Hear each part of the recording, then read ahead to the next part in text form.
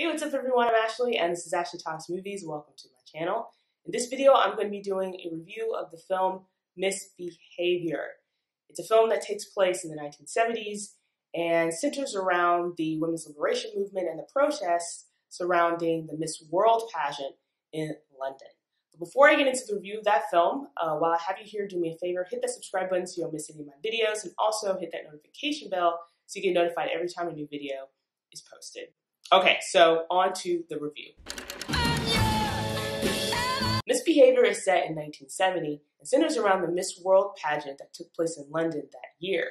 And the film tells the story of the protests surrounding the pageant, the women's liberation movement that sort of resulted from that, through three intersecting stories. So the one story is told through Sally Alexander, who's played by Keira Knightley.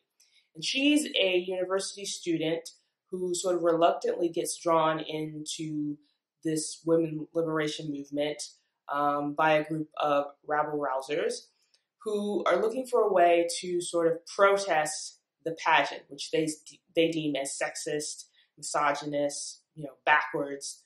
And then you also have Bob Hope is sort of a centerpiece in this film as well. He's played by Greg Kinear, and he's brought along to sort of host the, be a special guest for the pageant. And then you also have, the pageant directors who, are trying to put this pageant together. And so these three intersecting stories all kind of come together with the pageant, right? When the pageant takes place.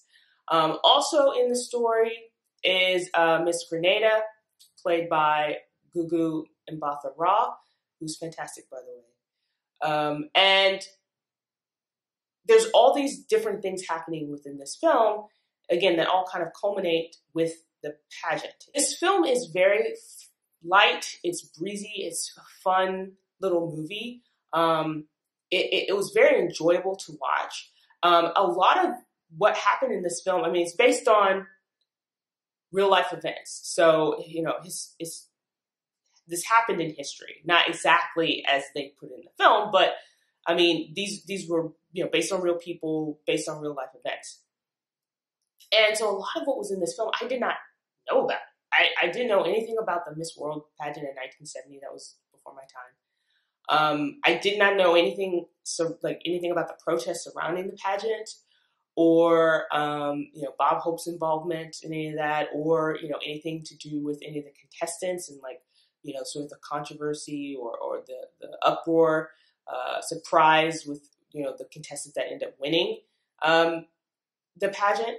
So it was interesting to see all of that unfold and not quite know what was going to happen. The acting is really good here. Like I mentioned before, Keira Knightley plays, a character who is sort of brought into the fold with this group of, protesters, and she does a really good job. With that character, you have, as I mentioned before, Gugu and Mbatha-Raw, who plays Miss Grenada. And she does, she's not given a lot in this film, but the little bit that she is given, she does a wonderful job with it. I honestly wish, the powers that be in Hollywood, if you're listening, you're not watching this video, but really wish, Gugu would have more prominent roles in films, because she's really good. And it's a shame that she's sort of, once again, sort of wasted in a role. But again, she does a really good job with the character. She doesn't have a ton of lines or anything like that, but a lot of what she does is, the expressions in her face and her mannerisms. She does a great job. As I mentioned before, Greg Kinear plays Bob Hope, and he doesn't really look like Bob Hope. They gave him prosthetic nose, and I don't know if they did something with his chin or something, but they tried to make him look a little bit like Bob Hope.